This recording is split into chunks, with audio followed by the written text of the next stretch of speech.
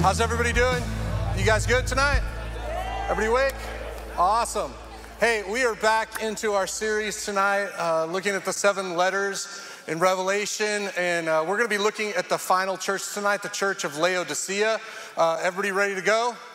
Everybody awake? All right, this is going to be really good.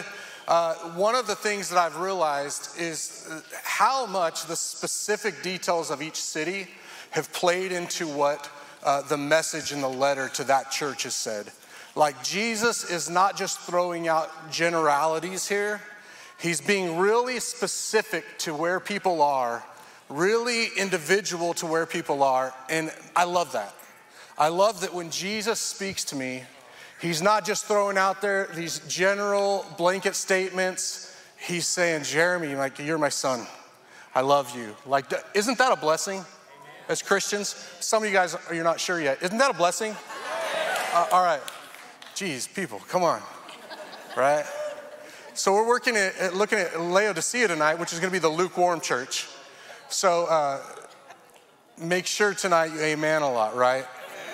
Or we're going to all point to you, and we're just going to be like, lukewarm, lukewarm, lukewarm. It's going to be really, really embarrassing if you do it.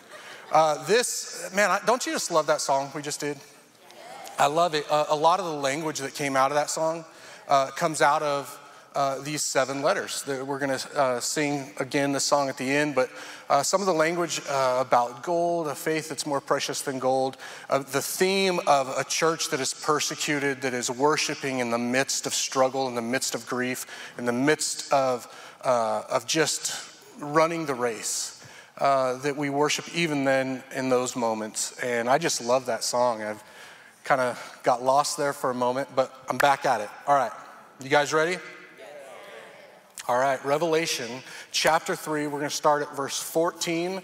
We're going to read to verse 22 all together. You guys are going to read silently. I'm going to read aloud, and you guys can listen to me read. All right, you guys ready? All right. And to the angel of the church in Laodicea write, the words of the Amen, the faithful and true witness, the beginning of God's creation. I know your works. You are neither cold nor hot. Would that you were either cold or hot. So because you are lukewarm and neither hot nor cold, I will spit you out of my mouth. For you say, this is their perception of themselves. For you say, I am rich, I have prospered, and I need nothing, not realizing that you are wretched, pitiable, poor, blind, and naked. I counsel you to buy from me gold refined by fire, so that you may be rich, and white garments, so that you may clothe yourself, and the shame of your nakedness may not be seen, and salve to anoint your eyes so that you may see. Those whom I love, I reprove and discipline. So be zealous and repent. Behold, I stand at the door and knock. If anyone hears my voice and opens the door, I will come to him and eat with him, and he with me.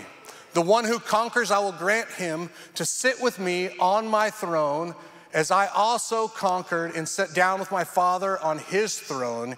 He who has an ear, let him hear what the Spirit says to the churches. So this church in Laodicea is getting a letter, and I don't know if you noticed, but there's nothing good in that letter, right? Like, that's a hard letter to get, where there's no like, well, you're doing this good and you're doing this good.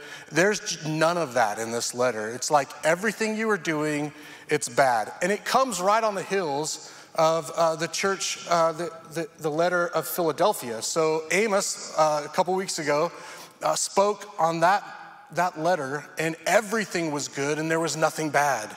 So Laodicea, this church is probably like, wow, Philadelphia, they're really doing really good. All right, what does Jesus have to say about us? We're probably just killing it, right? And then all of a sudden, he just unloads on them, just like there's nothing that you are doing that is working.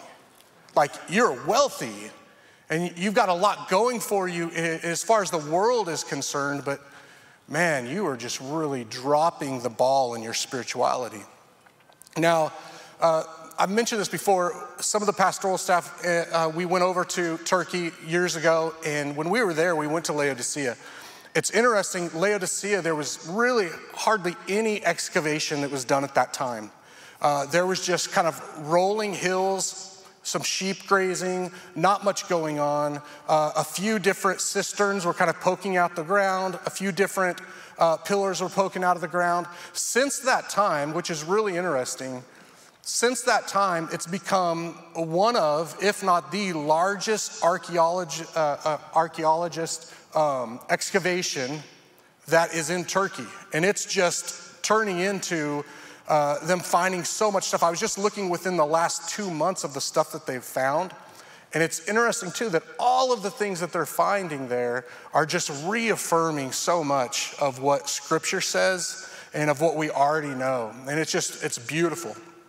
Now, I've got a couple pictures that I want to show you, and this is actually a gymnasium, and I've got a few pictures that we're going to see of just the ruins that I want you guys to see. This is them excavating and kind of sifting through stuff. This was from a portion where they're looking for the temple that they know is there. There's one more picture that I want to show of that. This is kind of looks at just a big, broad view of this. So you can see that it's a big area that they're excavating. And they say right now that it's actually only about 30% excavated. So there is a ton there. Now, this city was a huge city. It was a city that had about, they say at the height of this city was 120,000 people, which is like triple of the other cities that are around in that area. This was a really wealthy city because there were different roads that kind of collided together. They had a juncture together. And so it was a big trade city, like a lot of the other cities, but they had done really, really, really well.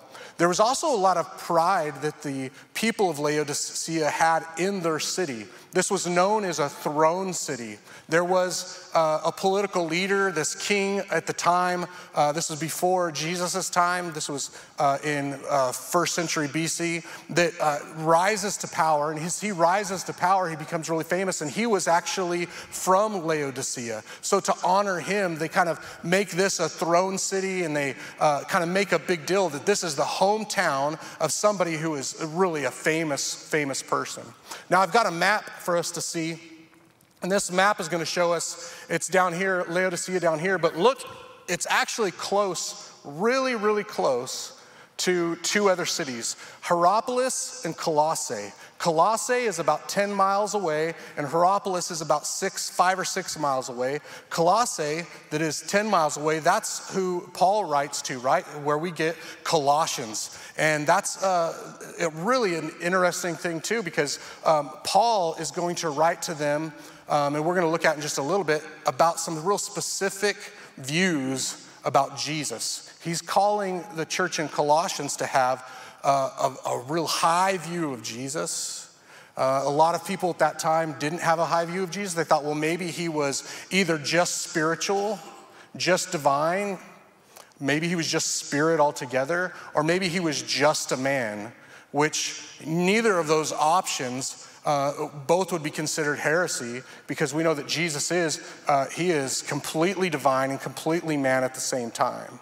And so Paul is wanting the church there to have a high view of Jesus. And we're going to see in this letter is when we see that first verse in verse 14, that same thing is happening there, that we want to have a real high view of who Jesus is. Now, in 26 AD, there was, and we looked at this when we talked about Smyrna, there was this kind of like a competition, or just like a competition to see who was going to have the honor, this real high honor, of having the temple to the emperor built in their city. There were 10 of these cities that were in the running, and it was kind of like the Olympics.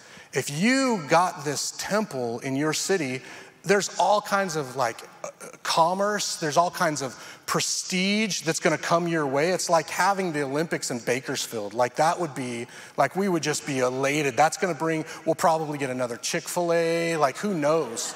Anything is possible, right? They end up losing that, and they lose it to Smyrna.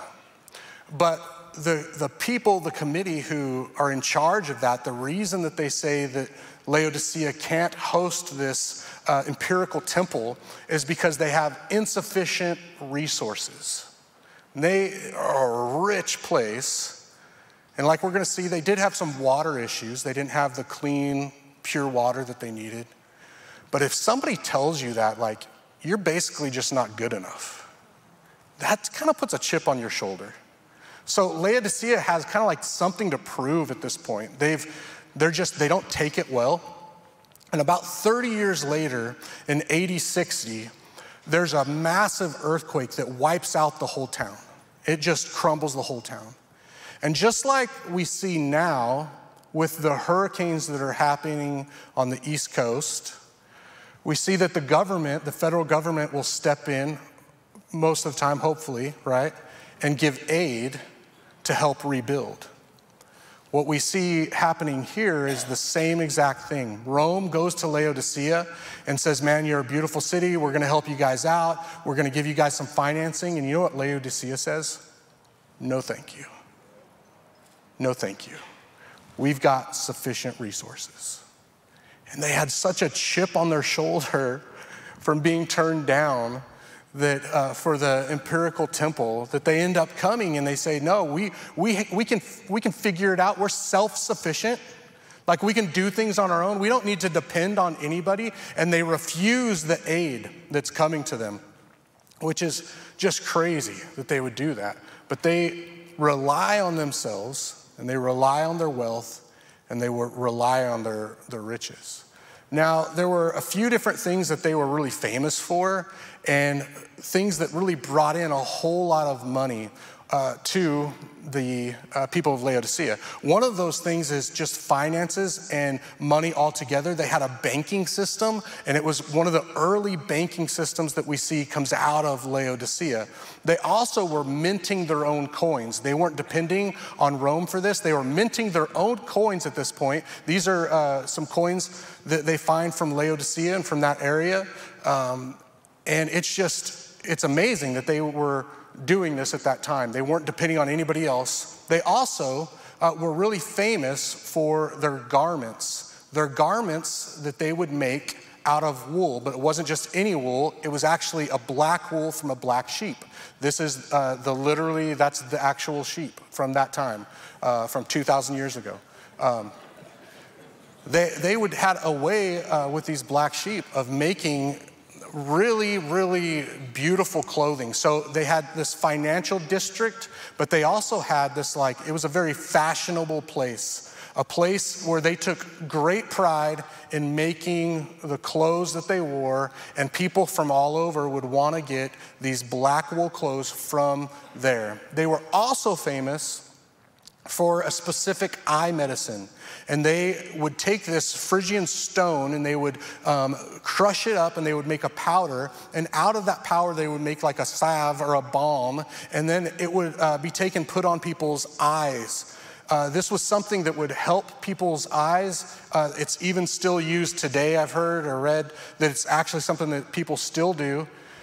They were really into medicine specifically for eyes. There was somebody that lived in the town of Laodicea that wrote a book on eye care, and it actually was in circulation and used for 1,500 years.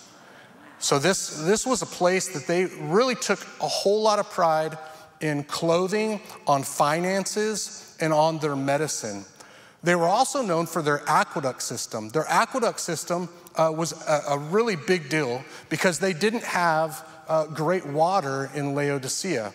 Now, we mentioned before there's this triad of these three cities. So Hierapolis, Colossae, and is to the south, and Laodicea that's in the middle. To the north is Hierapolis. So they figured, hey, we don't have great water here, so what we're going to do is we're going to have this aqueduct built. And they had this aqueduct go all the way down south to Colossae. It's like southeast. And it's about a 6-mile aqueduct that is a huge undertaking to pipe all this water in.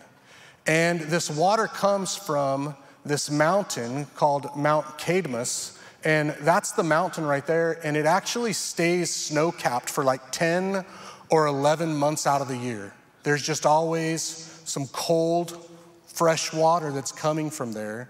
The problem is, it takes a really long time for that to get there. And by the time that the water that was really nice and cold in Colossae would make its way down or make its way up to them, it was not cold anymore. It was tepid. It was lukewarm. They also would get water from another source, and here's a picture, and that might look like snow right here, but this isn't actually snow. That's actually minerals that are making the ground really white. And Hierapolis to the north had mineral springs. And so they would get water from the mineral springs, but as the water would come down, it would come and it would mix in with the cool water. And it usually, because it was so full of mineral, had a horrible taste and a horrible smell. And a lot of times they couldn't drink it. And even though it was really hot, by the time it made it down south, that 6 miles to Laodicea, it wasn't hot anymore. It was lukewarm. It was just gross, smelly water, right? So when we think of Laodicea, it's this place that they had a lot of good things going for them.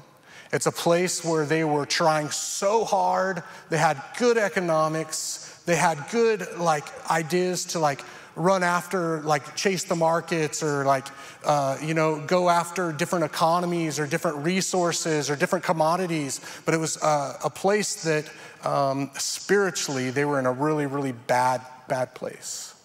And I think this is going to be really relevant tonight to us because in a lot of ways, I think that's the American spirit, right? That we want to go for number one, get out there, make it happen, which works in the market, but doesn't always work inside the doors of a church.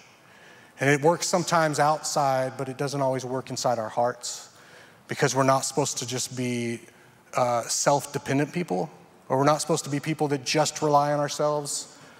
When it comes to our Christian walk, we're supposed to be people that surrender all to Jesus, who rely completely on Jesus. And so here he is.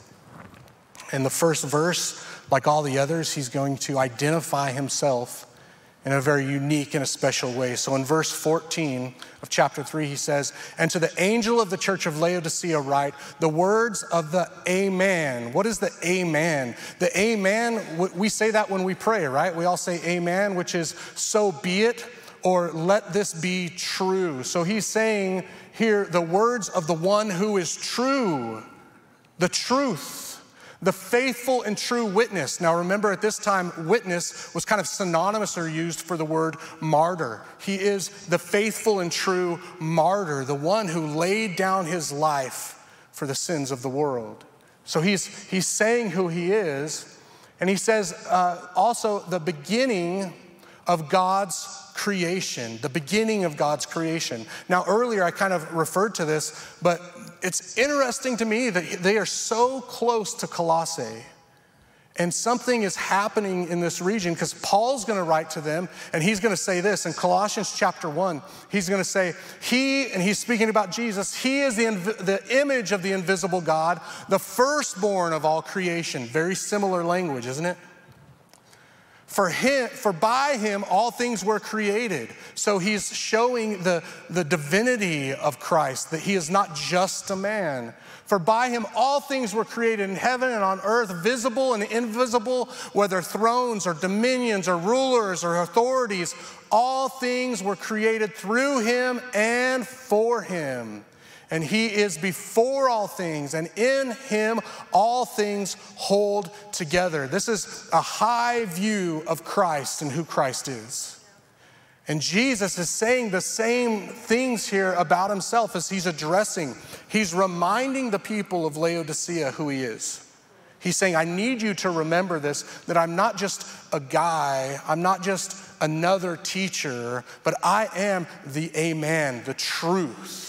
I am the one who died for the sins of the world. I am the one who is eternal. You know, Jesus he is co-equal with God the Father. He is co-eternal with God the Father. He is part of the Godhead, the triune God. He's not just somebody that comes along later in the story. Scripture is telling us right here that he's been there the whole time. God, the Son, the second person of the Godhead. And so we got to think about that a little bit and say, God, give me that high view of who you are. Give me a high view of Jesus. He's not just created. He's not just another being. Now remember, Laodicea is made up of two Greek words, meaning the rule of the people. Two Greek words meaning rule and meaning people. And it's this really ironic thing. It's these people who are kind of saying like, no, we are the ones who are in charge. We are the ones who rule. It's our opinion that matters. And the problem is that they're doing that same thing with Jesus. They're doing that same exact thing with Jesus. They're saying like, no, Jesus is what we want him to be. Jesus, you know, our opinion of Jesus, it can change. It can be here one day and here another day. Jesus can be this or Jesus can be this, and he's just a made-up construct of our minds. And Jesus is saying, no, like this is who I am. I'm the Alpha, the Omega, the beginning, the end, the first, the last. I'm the one who created the world. I created you. And he's reminding them who he is. So this letter is starting out even in the first verse with all kinds of authority. Starting off with, man, this is who I am, and I'm supreme, and I am the one. I'm Jesus. So we go into verse 15.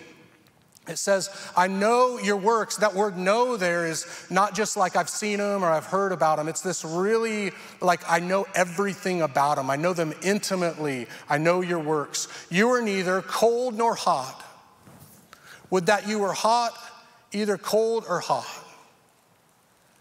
So because you are lukewarm and neither hot nor cold, I will spit you out of my mouth.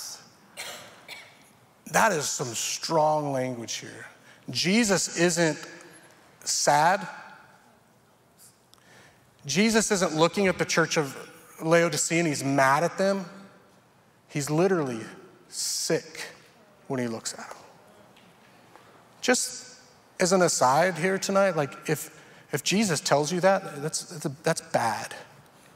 That's bad. If he looks at you and says, I look at your works, I look where you're at, I look at what you're doing as a church, and he's saying it just makes me sick. Like I literally want to I just want to vomit out of my mouth. So he's saying like, man, I don't want you to be lukewarm. I don't know if maybe you've been in the church a long time.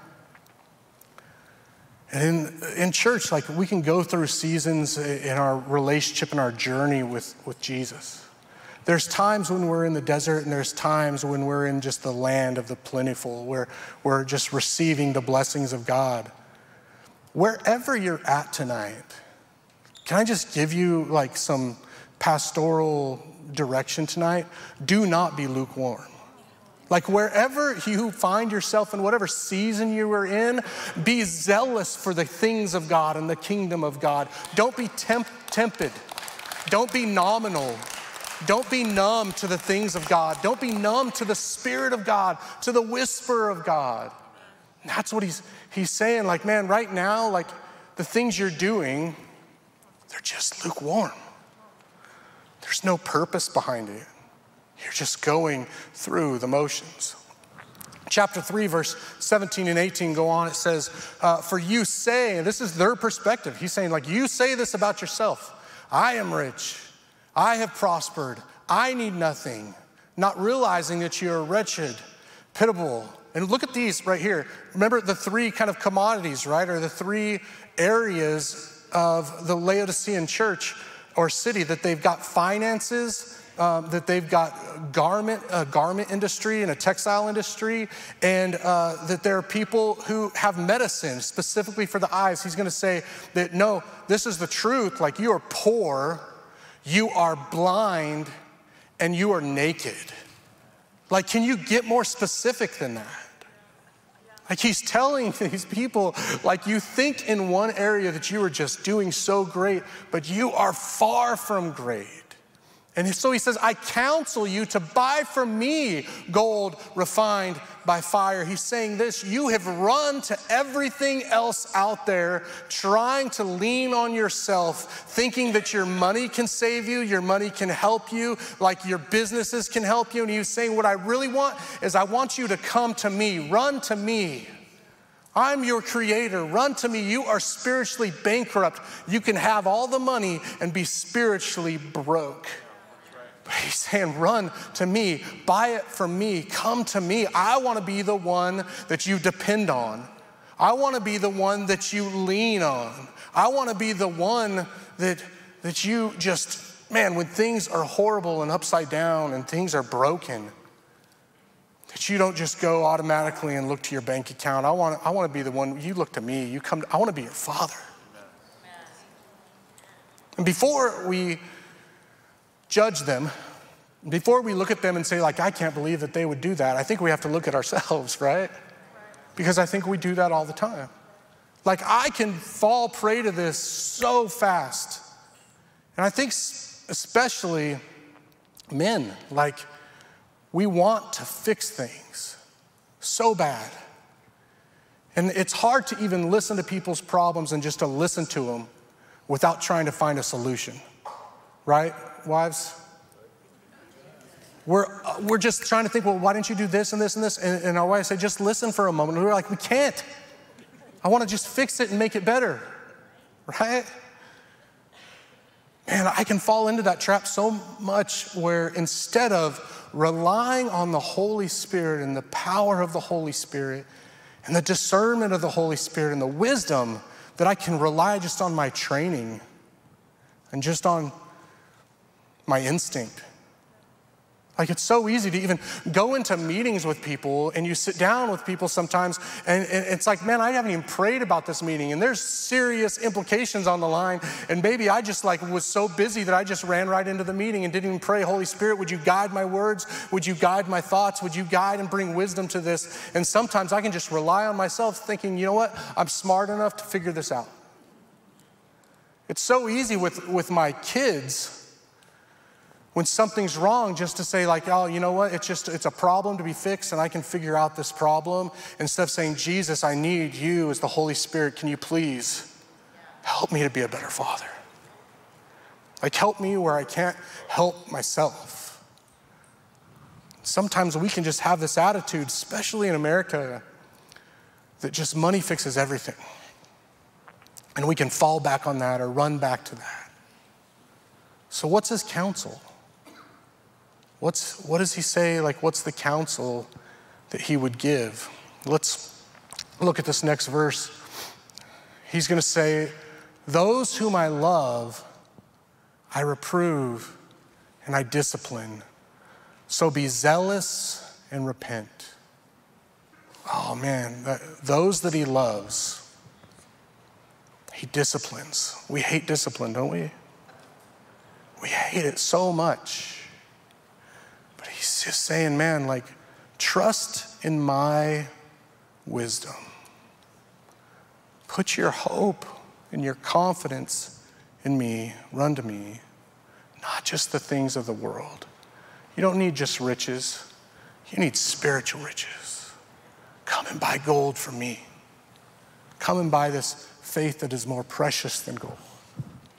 You need righteousness. You don't need just black, beautiful garments.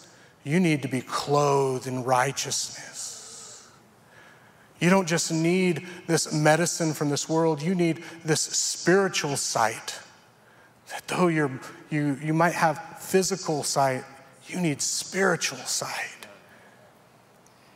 So what if maybe for us, maybe like we come to church and we come in here and we go through life thinking that we have all these problems?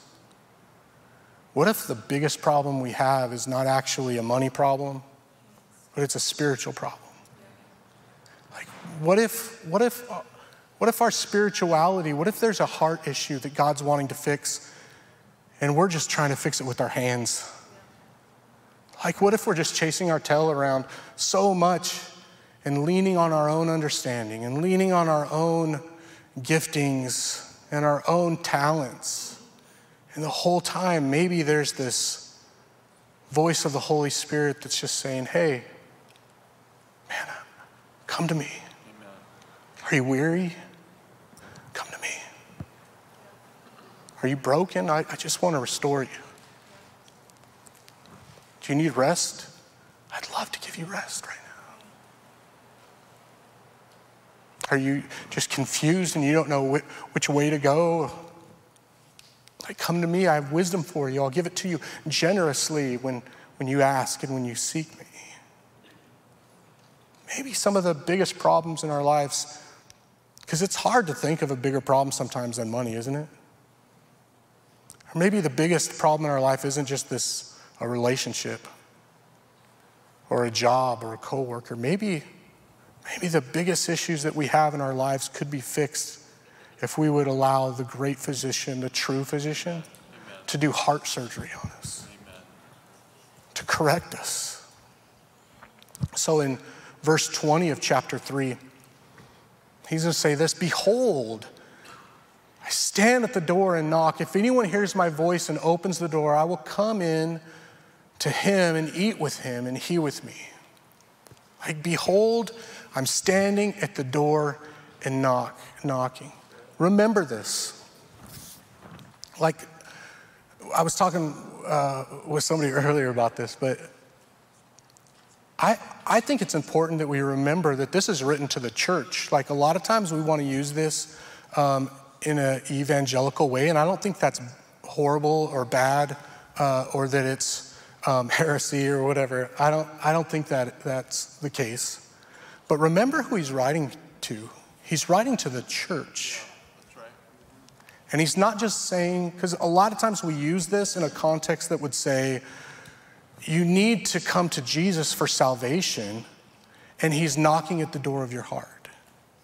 But just remember this immediate context right here. Jesus is speaking to a church, and he's saying, I want to be in there, and I'm not in there, and you've locked me out, and I'm knocking on the door. Can you imagine? Can you imagine? This isn't our church. This is his church. Can you imagine locking him out of his own church and him knocking on the... This is the most terrifying verse in Scripture for me right now, thinking about this. That Jesus, the creator of the world, this is his church. And for him to be looking at us and saying, like, man, I would love to be inside. I would love to move in your midst. I would love to heal people. I would love to come in through the power of the Holy Spirit and just move. But I'm here on the outside, and I don't think anybody's even noticed that I've been locked out. Have you ever been locked out of somewhere and everybody inside's having fun and nobody even knows that you're outside and you're texting all the people trying to get in? And sometimes have we kept him on the outside? I want to say this, like, open the door and let the King of Glory in. Let him into your life. Let Jesus in. He's at the door knocking at his own church. So when do we do that? When do we keep him out? I think we do it when we're prayerless, when we just don't pray. I mean, there's so many times where when we pray, it's just over our food. How many of you prayed over your food and you're like, wow, like, really, that's the last time I prayed? I think it's easy to fall into this just pattern of trying to do things on our own and not resting in him. Not saying, Jesus, would you come into the problems the frustrations, the tensions in my marriage. Like, Jesus, would you come in? Would you sanctify my marriage? Would you make it whole? I can't do it on my own. I can't figure it out. Jesus, would you come in to my relationship with my kids? Well, maybe, God, you are the only one that can fix it. Maybe, God, would you come into the situation with my health? God, I can't fix it. I've tried to go to every doctor. I've tried to go to every specialist. I've tried to have x-rays of every body part that I could have, and I still can't figure this out. God, would you come and would you be the great physician? I want to rely on you. Maybe we're at this place where we need to invite him in. So verse 19 that we read by, I think, gives us kind of the remedy. It's saying this is how you move forward. This is what you do. And it's going to tell us this, if we look at verse 19 again, those whom I love, I reprove and I discipline. We've got to say, God, man, discipline me. It's not the funnest thing. It's not the coolest thing to talk about. But Scripture says he disciplines those he loves. Today I had a call from my from my wife saying I needed to come discipline my 4-year-old. I had to drive up here to the church and I had to discipline him. He's only 4 years old, but he was starting a mutiny in his class. And it was time for them to come in from recess. And he encouraged the kids to know if we all run and play, they can't catch us, you know? My mom drove by and she was like, oh, hey. And I was like, it's not a good time. This is a bad time right now. I love him so much, but if I just neglect disciplining my kid, he's gonna end up, who knows? He's gonna end up, shopping at Target. I don't know what he's gonna end up doing. Something bad, right?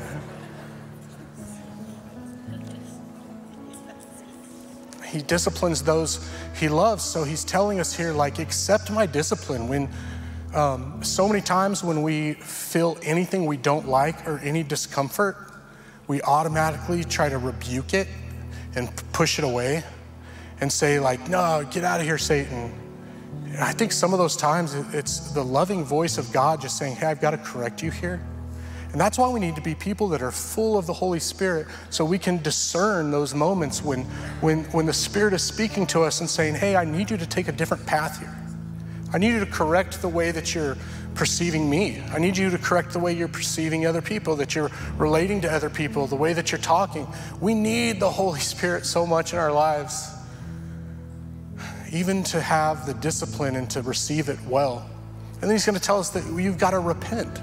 You've got to turn from just relying on the world, just relying on our bank accounts, just relying on the things of this life. You've got to turn from that and start relying first and foremost on me. You've got to put some action to that. It's not just feeling sorry for it, but literally turning and going the other way. And then we want to have zeal. So many times when we hear zealous, it's in a negative way. We say, oh, that person, they're just a little too zealous, right? Or that person.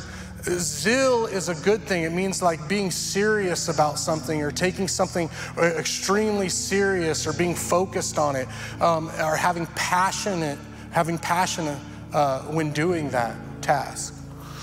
I want to be zealous for the Lord.